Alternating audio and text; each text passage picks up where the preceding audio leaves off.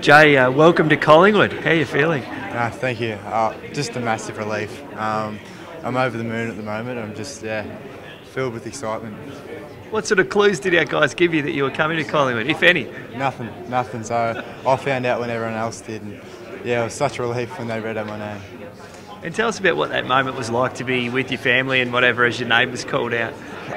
It's just a proud moment.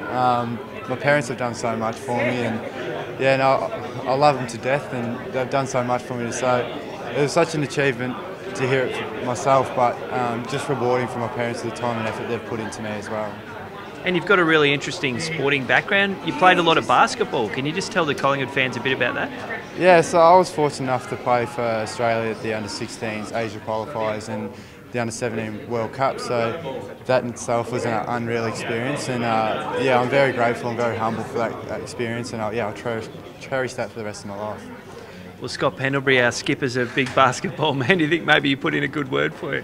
Hopefully, no. I sort of grew up idolising him, and we sort of made the switch. You sort of look up to players like that as well, and I think it was Tommy Wilson too. I'm not sure if he remembers, but 2 or 3 years ago I was at a camp in the AIS and I was partnered with him, so it's a bit surreal right now. It's all a bit crazy, but I'm super excited and can't wait to get into it.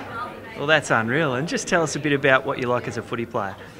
I think I'm a pretty hard-working footballer, team first. I think my running ability and my hands to free up players is probably my main strength. So, but I'm also trying to work on my kicking, just mould my game together and just, piece by piece, and just get more consistent. So, Well, Jay, congrats again, and we can't wait to see you at Magpie Land on Monday.